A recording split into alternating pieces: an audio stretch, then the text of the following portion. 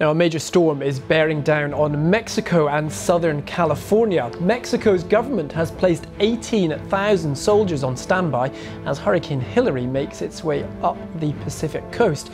It's been downgraded to a Category 2 storm, with winds still expected to reach up to 110 miles an hour. In the US, the National Weather Service has issued its first ever tropical storm warning for southern California. Nearly 26 million people in the southwestern US are affected. The big worry is the huge amount of rainfall expected in areas that aren't used to it. Meanwhile, at sea, the US Navy has decided to put its ships out into the Pacific to avoid the storm. We can hear more about that now from Rear Admiral Randall Peck. He's the Expeditionary Strike Group 3 commander and also the sortie commander for the US 3rd Fleet. He joins us from San Diego. Admiral Peck, thank you for being with us. Some pretty severe weather heading your way. What are you doing to prepare? So as you noted, we made the decision to sortie the capable ships out to areas where outside the path of the hurricane. We executed this sortie this morning, and it's complete. They're out there right now. How long are you anticipating your vessels will have to be out at sea for? So it'll be condition-based. Once the hazards that would be deemed from both the sea state and the wind are no longer a factor, we'll bring the ships back in. And what are we talking about? Are we talking about aircraft carriers, submarines, a mix of all of the above? I'd say mix of all the above. They really represent a waterfront ships that we have in San Diego.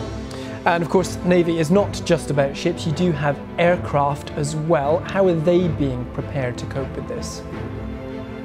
So the majority of aircraft are being hangared in the hangars right now in their local San Diego areas, and they're all rated for well above the wind speeds that we expect in terms of the forecast. The fleet's commander, Vice Admiral Michael Boyle, issued this order on Friday afternoon. How unusual is this for you? How prepared are you for these kinds of instructions? So that's a great question. It's been 84 years since a tropical storms threatened San Diego. And it's certainly more normal for the East Coast. But that being said, as a sortie commander, we update our sortie plans every week. So we're continually planning this. Though it doesn't happen often, we're certainly prepared to by our normal procedures. And when this does blow over and you feel it's safe to bring your ships and your sailors back in, are you going to be involved in any cleanup response if that is needed by the state authorities?